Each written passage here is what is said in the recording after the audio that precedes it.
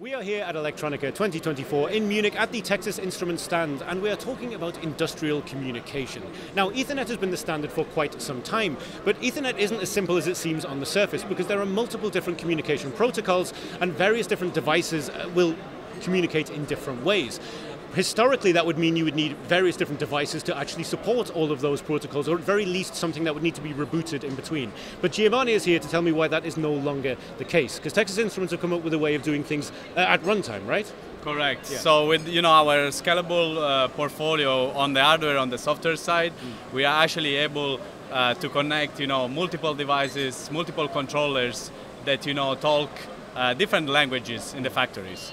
If you think about a factory, right, you have many sensors from different suppliers, you have different type of gateways, so it's really important that all those things are able to talk with each other in the same language, and that's what we are solving with our hardware and software solution. In this case, one of our latest release device, the M261, that is able to run multiple industrial protocol like Ethernet IP, EtherCAT, and Profinet on the upstream for going towards the controllers, the servers, and then on the downstream side is able to control different actuators. In this case, for example, some tower lights or light towers, and also read back from sensor via IO-Link. So with one chip, basically you are able to run 4 protocol stacks, right? And also the application software on top of that.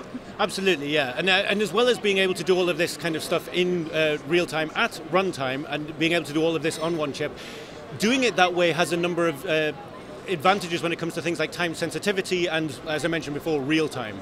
And so, I mean, is there any kind of example of that? I know you have some motors on show here to show how this can help in terms of situations where you'd want synchronicity, like robotics, for example. Yeah, so actually here we are showing a time-sensitive network protocol, right?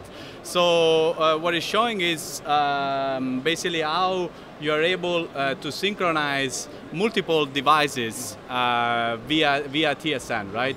In this case, yeah, we're showing some server motors, and then they are being driven by 3 controller boards that are connected to each other in a daisy chain fashion with single pair Ethernet.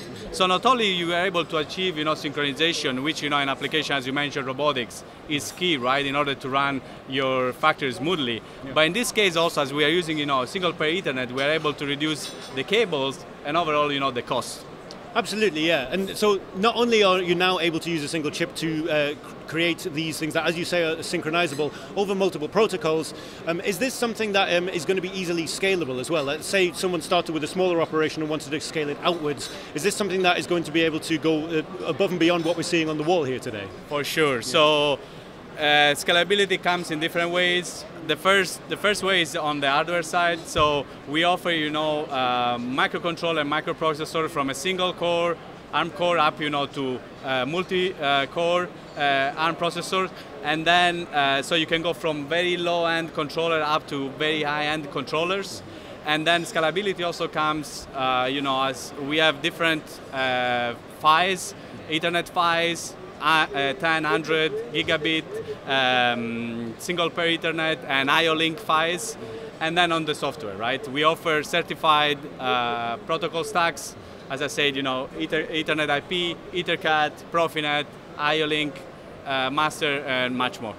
Absolutely, and as always, if you're interested in finding out anything more about the industrial communication side of what TI are doing, as well as the AM261, which is their new microcontroller they've just released, you will find all of that underneath this video and in the accompanying blog post. Giovanni, thank you so much for your time today. Cheers. Thanks to you.